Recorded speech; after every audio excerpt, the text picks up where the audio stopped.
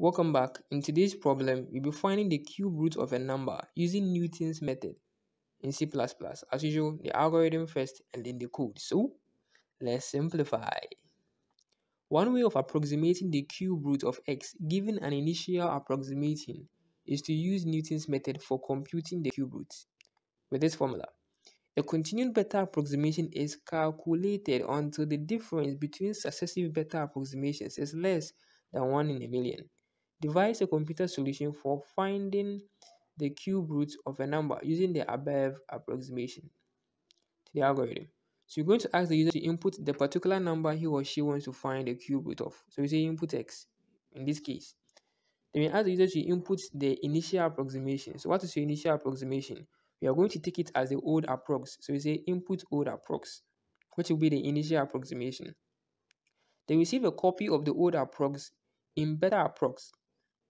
Then from there, we are going to do our computation. So we say do old approx equals beta approx.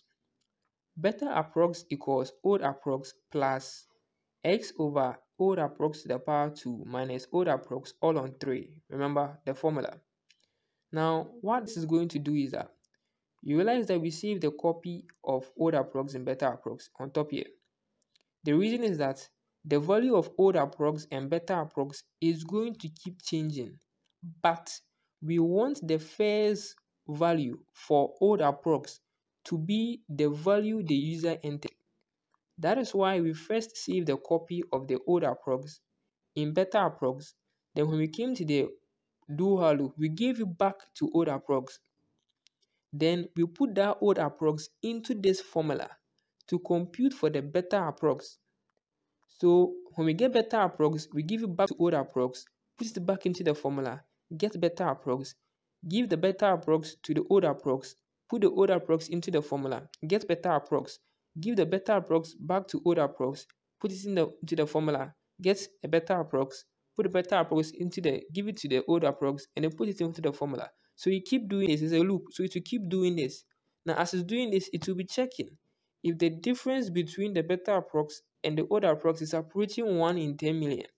If it's approaching 1 in 10 million, the moment it approaches 1 in 10 million, this whole thing should stop.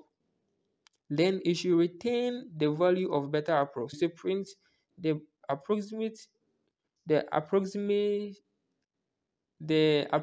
cube root of x is beta approx. So the value the user entered x is the beta approx. So we have computed for the beta approx using Newton's method. Now let's convert the algorithm to code in C++. So in the int main function, before the int main function, I include a cmath library because I'll be using the power function, old approx to the power 2, so the power function. In the int main function, I declare my double, and then I take the input from the user. That's the number the user wants to find the cube root of, and then the initial guess. Then I equate beta approx to old approx. Then inside the do while loop, I do my computations until the difference approaches 1 in a million. At which point, beta approx will contain the approximate cube root of x. Then from there, I print the value. Let's see how the approximate cube root of x is beta approx. End line. You should move to this line.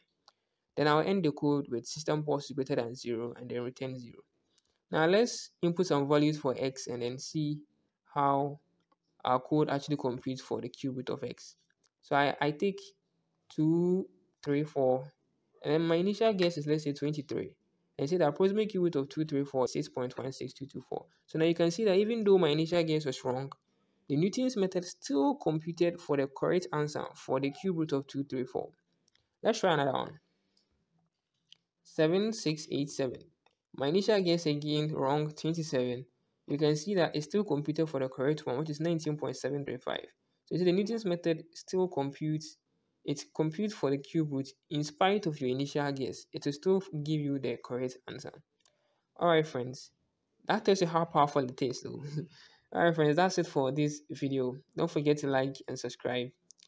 Write your questions in the comment section or any suggestions. Till then, apart, yeah.